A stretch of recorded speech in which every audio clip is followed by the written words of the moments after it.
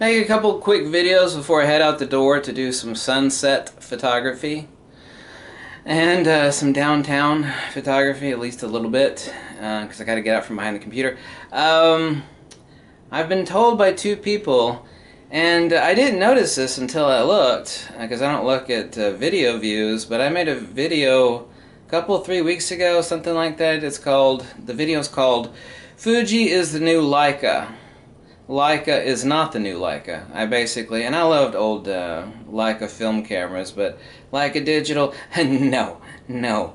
And I gave a really heartfelt, off-the-cuff, detailed yet logical response about why I've stated existentially and not really opinion-based of the reasoning why Fuji is the new Leica. So I've been told by a couple of people that video is circulating at Fuji corporate, and I just did the video off the cuff, and sometimes the best videos that you do are off the cuff. You can be off the cuff and logical, by the way, well thought out, if it's spontaneous and, very real.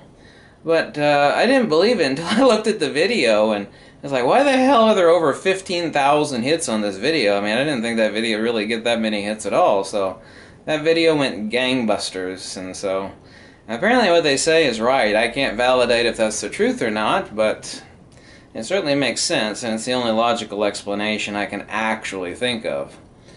Anyway, the title of this video is Fuji, is that you? Meaning, are you the people that's watching that video and referencing and spreading it around? If so, whatever, doesn't matter, right? Catch you later. Bye.